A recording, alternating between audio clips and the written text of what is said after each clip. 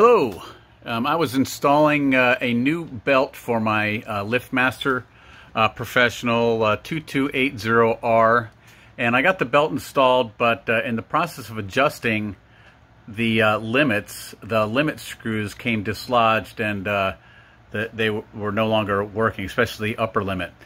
So right now I have the back panel off on this 2280R. Make sure it's unplugged before you do any inside work, okay? And also mark your laser stop switches, sensors. Pull them out if you need to. I just taped this panel up so I can get a good view for it for the video. But anyway, so this is what I'm going to show you is how it works. These are the limit screws right here, and so sure enough, if you turn these, you turn the contact, or you move the contact forward and aft. And this right here is when it makes contact with the limit, it stops the motor and reverses the polarity so that when it goes forward, it will make contact with the opposite one, the down one, and stop the motor and reverse the polarity, and the cycle just continues on and off from there. So what had happened was this one down screw had come dislodged, and they can pull them out right here. It's just like a little plastic clamp thing, and it had come dislodged on both ends, and so I had to get that. And then the middle screw, you'll see how that moves back and forth with the garage door opener in a second. So anyway, I just figured this would help. Make sure safety, the power is off when you take this panel off and do any sort of work in here. I'm going to go ahead and turn it on. I've already tried this just to show you how it actually works and stops forward and backwards. So let me plug it in, and I'll be right back with you. Okay, I'm back with you now, and I'm going to give a close-up for the operation. This lower cog here turns the center, which moves the thing back and forth, the touch sensor back and forth for the limits. And you'll see how this operates in just a second. So here we go.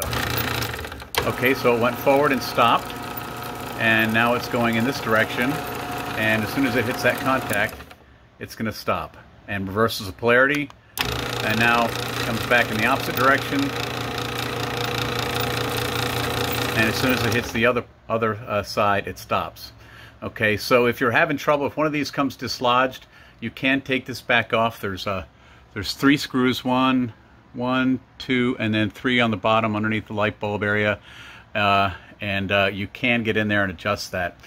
These do pop off here. Here it is hot and I'm touching it, so apparently it's low voltage, but these do pop off the contacts.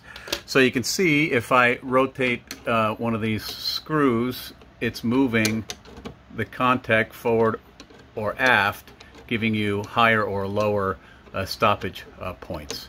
Okay, so I just wanted to show you how that worked, and then, like I said, this cog right here is turning the center one, which actually moves that sensor back and forth. The big motor drives the drive shaft, which drives the belt on the top. And so that's how you get your stop forward and aft. Okay?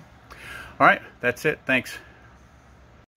Okay, one other thing I wanted to add. So clearly we have the upper stop here, and we have the lower stop right here, and the connector in between the two. One of the reasons that this entire plastic screw became dislodged is that I was trying to get the upper stop higher, and it wouldn't go. There is a limit to the upper stop setting. And if you notice, these two are kind of trending towards the front side of the main screw. You ideally want the stopper and the 2 stops to be kind of centered in that main screw area. Otherwise, you'll end up with an upper limit issue. And what could have happened is maybe the chain broke on a previous owner, and when they fixed it, they set the upper limits, and no one is looking inside the box, but the upper limits gradually moved towards the screw sets. So you want the upper limits to be right in between the screw sets, so you, or the limits, to be well within the boundaries of the screw. Right now, this upper limit, it can't go any further, right?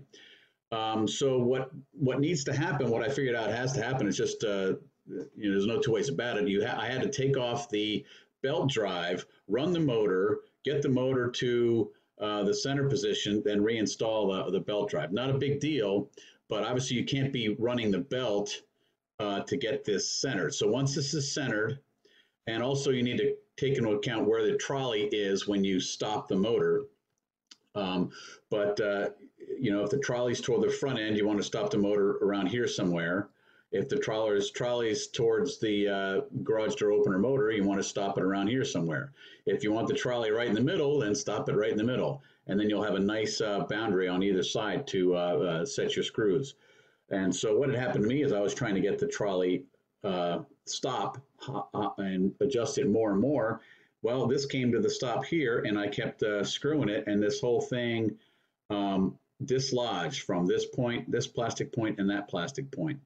And so I just figured I'd mention that. That's important here, because this right now, as it's shown, is it's not really adjustable to like you think, because this one can only be adjusted that way. There's no more room to adjust it towards the motor. So anyway, I just want to mention that. It was an important part that I didn't mention during the videos. Thanks. Bye.